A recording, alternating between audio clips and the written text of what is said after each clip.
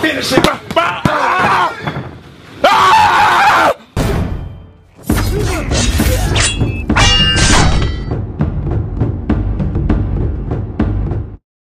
What's going on, you guys? The Bronze Bomber, Deontay Wilder, was spotted training in Las Vegas, Nevada. Looked like it was a UFC performance center. And it's been a while since we've seen the Bronze Bomber. It seemed like once the Bronze Bomber lost to Tyson Fury, it seemed like part of the heavyweight division also lost. I feel like part of the heavyweight division died. And if you think I'm lying, who else are you talking about right now as far as heavyweights? Whether you loved him or hate him, you was talking about the heavyweights. And now nobody's talking about heavyweights no more.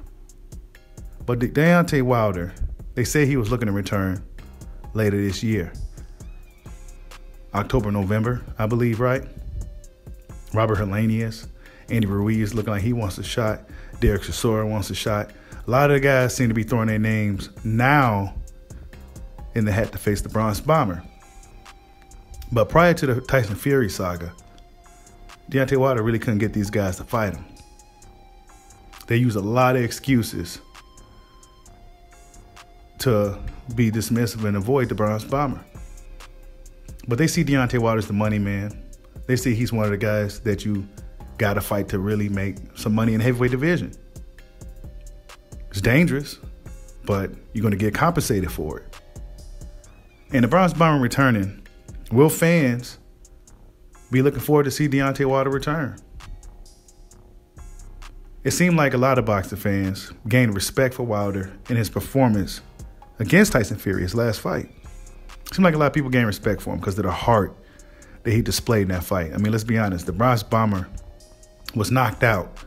I forgot what round it was now. It's been a while. But I believe since the fourth round on, it seemed like he was just knocked out. Like he was just on fighting spirit alone, right? It seemed like a lot of people gained respect for him after that, right? A lot of his biggest critics, a lot of his most notorious haters gained a newfound respect for the Bronze Bomber. But will that still carry over once he returns into the ring? Will people start hating on Deontay Wilder again? Look, man, love him or hate him, right?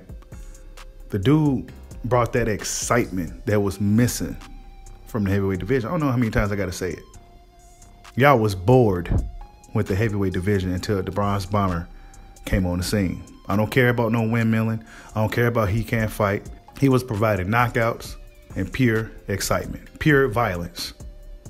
That's the Bronze Bomber style, violence. He don't even got a boxing style. It's called violence. And if you want to see some violence, you want to see some people get knocked out, well, look no further than the Bronze Bomber. Of course, Tyson Fury is an anomaly. He's probably one of the few people in the world that could withstand the Bronze Bomber. But I'm looking forward to seeing Deontay Wilder return. Will he be the same guy? Who knows? Got a lot of money now. Had a lot of time off. We got to see, right? We got to see. But I'm looking forward to seeing him fight nonetheless, whether it's against Robert Helenius, Andy Ruiz. I doubt Derek Chisora gets the fight.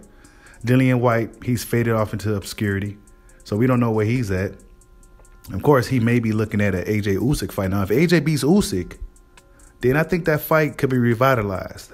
The fight that we was missing years ago, the fight that slipped past us. Hopefully the Crawford Spence don't, but the Joshua Wilder did.